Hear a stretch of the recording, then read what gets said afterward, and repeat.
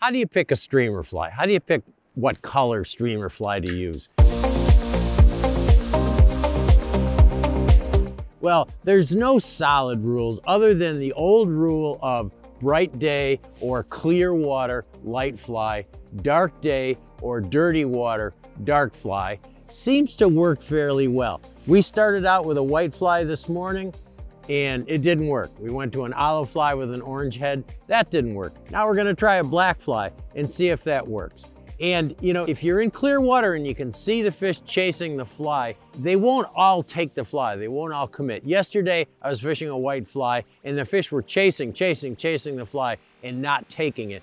And I asked Marcelo, I said, Marcelo, should I bother changing fly patterns, size, color? He said, no, not really. He said, the water's cold, the fish just aren't committing. So you just have to sometimes sort through and find that super aggressive fish that's gonna commit to your streamer. Bam! Yeah, baby! Oh, beautiful jump. To like, what is it?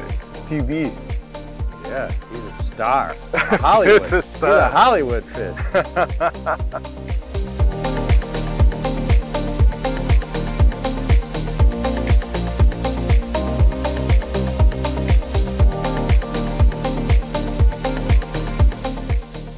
We're on a different river now. We're on the River of Dreams with Magic Waters, where we had to helicopter in and we're gonna horseback ride out. And there may be different colors that are favorites in this river. Hayden, what color do you like in the River of Dreams? For sure, black's my favorite color. Okay.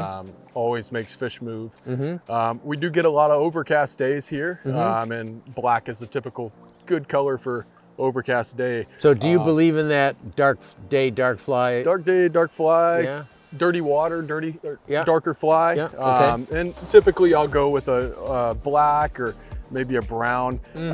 Autumn Splendor is always a favorite here. Okay. Just resembles a brown trout, and that's what these fish are eating. They're eating their own. And other rivers, how do you pick color for streamers? I mean, what do you start with anything special? Yeah, I like to start with a medium-sized fly, and typically, you know, if I know, like for instance on the Simpson, another river we fish, I know that they have Pancora, so I'll fish something with a little yellow and brown in it, or I'll imitate some of the bait fish that are around here in Chile, as well as some of the smaller trout that they will consume.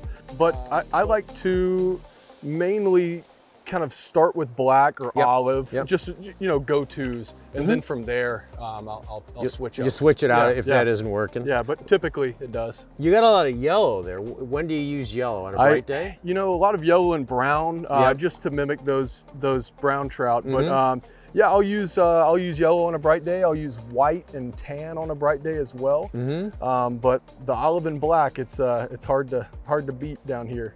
Okay. They love it. And you find that in other trout streams around the world? I do. Yeah, I mean, sunnier day, I'll tend to go towards the lighter color streamer. On a darker day, I'll go towards darker flies. Cool. How about Alaska? Same thing? Yeah, Alaska is just a same thing. Whole new ball game. But yeah, I mean, a lot of flesh. You know, they love flesh all throughout the year, but definitely towards the end of the season when there's more salmon carcass. But black and white and olive and white are always standbys up there for pretty much any condition I've found. Yeah. Great. Well, that's good advice and good philosophy. Pretty much agrees with what most people say. Yeah, it's hard to knock that. Okay, thank you.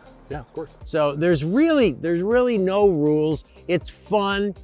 Mix it up, experiment, try different sizes, try different colors. Start with that rule of bright day, clear water, light fly, dark day, dark water, dirty water, dark fly. But then mix it up from there. Have fun, experiment, and see what flies are gonna make the fish commit. Oh, there! Little fish. There's a whole family there. Yeah, there was. There's a bunch of fish in there. Pretty brown trout. The one is grandfather, but we'll take this. Good way to start.